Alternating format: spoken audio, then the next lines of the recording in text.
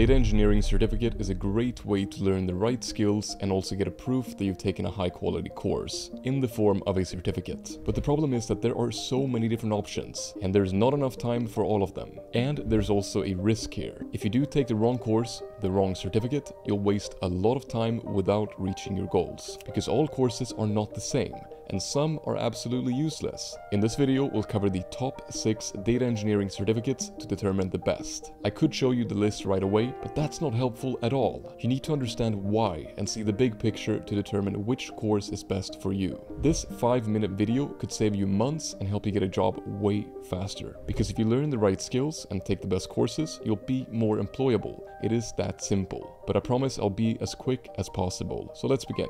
The first one on the list is the IBM Data Engineer Certificate. This one is really exciting because it's a mix of different programs and it's very comprehensive. But still, it's only 5 months at 10 hours a week and it's beginner level, so it's pretty easy to complete this one. You'll actually focus on the practical skills and knowledge of data engineers and what they use in their daily roles. You'll work with NoSQL and big data using MongoDB, Cassandra, Cloudint, Hadoop, Apache Spark, SQL, ML, and streaming. It also teaches you relational databases, creating, designing, and managing them. And don't forget ETL and data pipelines. You'll also learn all about that stuff, extract, transform, load, and classic data engineering tasks. I'm not going to go through every course, but as you notice, some of these are actually in other IBM certificates, such as the IBM Data Science Certificate. And that is also why you'll see some courses with 30,000 ratings and some courses that barely have 200. It's that they're part of other programs as well, so they take the ratings from those programs. Now, I think this one is a pretty comprehensive course, and if we do look at the reviews, there are 4,200 reviews for the 4.6 rating, and 2 of these 13 courses are also practical projects with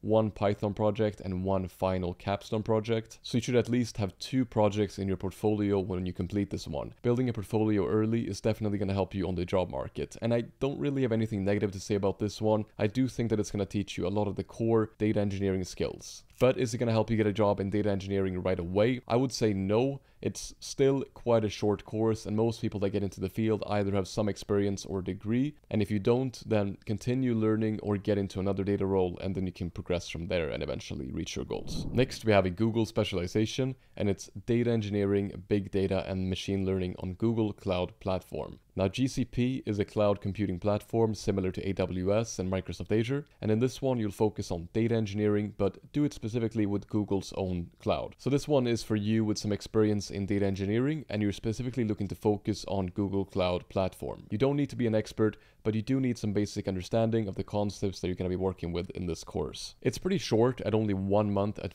10 hours a week, so it's basically 40 hours, and there are 5 different courses. The first one teaches you big data and machine learning on Google Cloud. The next one focuses on data lakes and data warehouses, and then building data batch pipelines, and then resilient streaming analytics systems on Google Cloud. And finally, it's smart analytics, machine learning, and artificial intelligence. So again, who should take this course? I think it's somebody who's looking to specialize in this platform with some experience of data engineering. You don't need to be an expert, but if you're looking to learn the fundamentals from scratch, I don't think that it's the right course. The next one is even better though, and I'll explain why. It's the Microsoft Azure Data Engineering Professional Certificate. This one is also intermediate level, and you should have some understanding of data engineering and tools/programming languages like SQL, Python, or Scala. It is 3 months to 10 hours a week, so it's pretty short as well. There are 10 different courses in this one, all of which focus on data engineering tasks and Microsoft Azure. The interesting thing here is the final course, which is called Prepare for DP203. Now, DP203 is also known as Microsoft Certified Azure Data Engineering Associate. It's a real certification that you can take on Microsoft's website, where you basically take a formal exam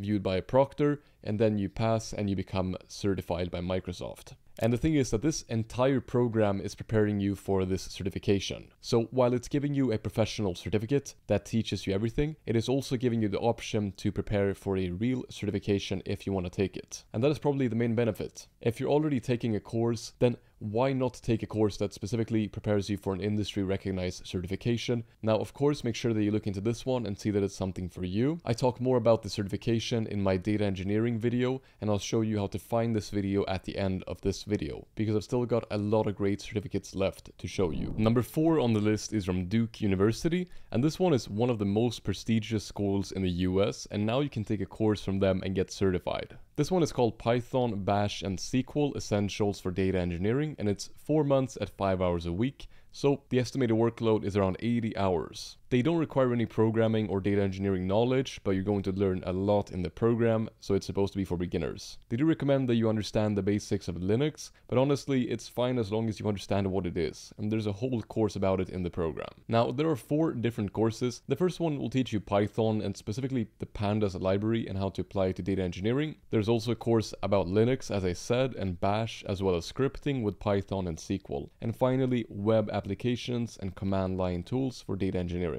The main benefit here is that if you're looking to learn Python, Bash, and SQL, this is a fantastic opportunity to do so while applying it to data engineering. One major mistake that people make when they learn a programming language is that they learn it for a general use case. But for example, when it comes to Python, there's so much that you can learn. You can use Python to literally build anything. It's super versatile. So if you focus on the data engineering aspect, then you should specifically learn Python for data engineering. Specialization is really the key to success, and you don't have time to learn everything about Python. So I really appreciate that there are courses that actually specialize and focus on the skills that you want to learn. Now, the next course on the list is also from Duke, and it's pretty similar, and it's called Applied Python Data Engineering Specialization. I do have some pros and cons, so wait a moment. Now, this one requires a stronger mathematical foundation and programming knowledge. It's 5 months to 10 hours a week, and it's slightly longer than the other one. But this one actually focuses on elevating your coding skills with data engineering and using big data for decision making, analysis, AI, and machine learning. There are only 3 courses in the program, and it's not as popular, and it's also pretty new, but I think it's an untapped gem.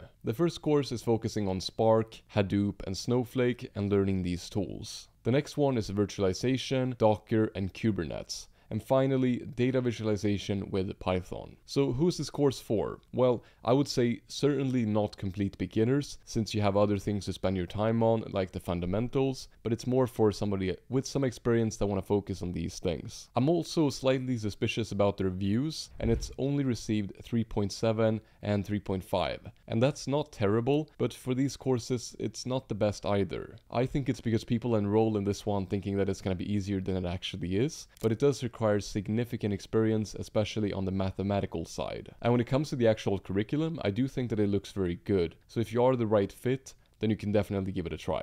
Picking a course is a lot about personal preference, as well as where you're starting from and what you want to learn. And I want to hear your opinion in the comments. Share which one is your favorite and why. And your opinion might help somebody else or help me make another video in the future. I've shown you many great courses, but the most important thing is just to get started. And if you're confused, just pick one and give it a try, and I'll leave a link in the description where you can try them out for free. Thanks for watching and good luck on your journey.